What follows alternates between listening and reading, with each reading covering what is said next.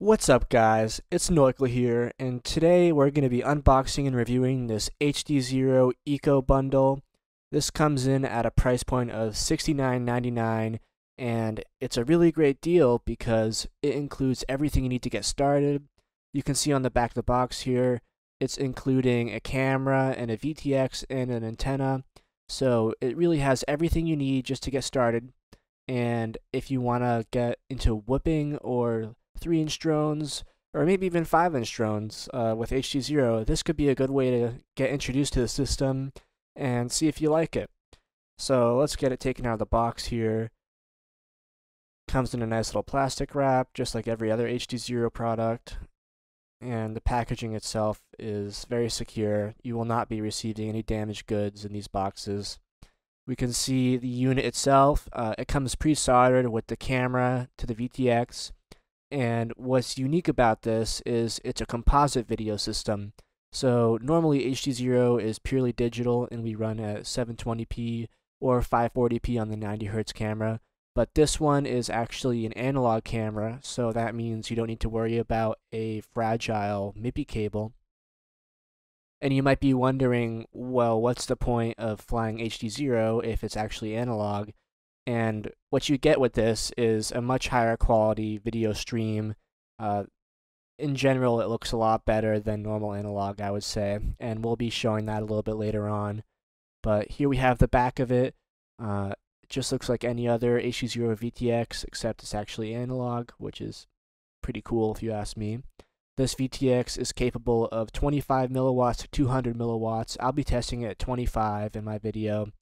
It's 25 by 25 with M2 soft mounting, so if you want to put in a 5-inch, you might have to tape it in there like I did. Has antenna retention built in, and it only weighs 4.5 grams, with 6.3 grams including the camera. And you can see here I have it mounted up on one of my 5-inch test rigs. This is actually an 8S capable quad. I'll be running on 6S, so it's not quite as fast as my other builds, but it gets the job done. I have a Runcam Nano 3 mount on the back of this camera, and then it's just the normal light switch V2 variable camera tilt mount.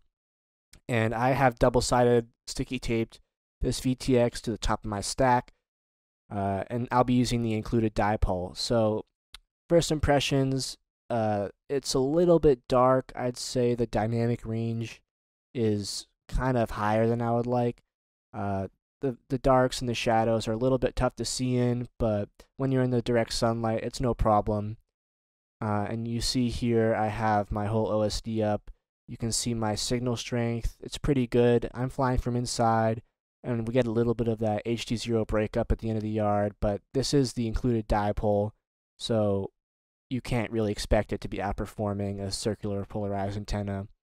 And here we see this is my very first pack, so I've never flown it before. This is the first time I ever tried this on a 5-inch, and I'm already feeling pretty comfortable actually, able to push it a little bit around this little track I set up. There is a little bit of vibration, but I believe that it's just induced by my camera mount setup. It's not perfect, but I'm able to whip this around pretty good. I'm not really struggling at all. I've never even flown this setup, so I feel like getting used to it this quickly, it must not have any glaring issues for racing. You could definitely fly this on a 5-inch and have no problem at all. It's clearly not as good as the 90Hz system. The clarity and the smoothness isn't quite there, but it's definitely good enough to get some fast laps in. And also a little durability test. And now I'm going to test the range out, fly around the property a little bit. I'm pretty happy with this. I would say this product is good for anybody who wants to get into HDZero. It's definitely not the same level as what we're used to with the full digital system, but as a hybrid system and at this low weight, it's very impressive for whoop pilots or anybody just trying to keep the general weight down. This is a great option.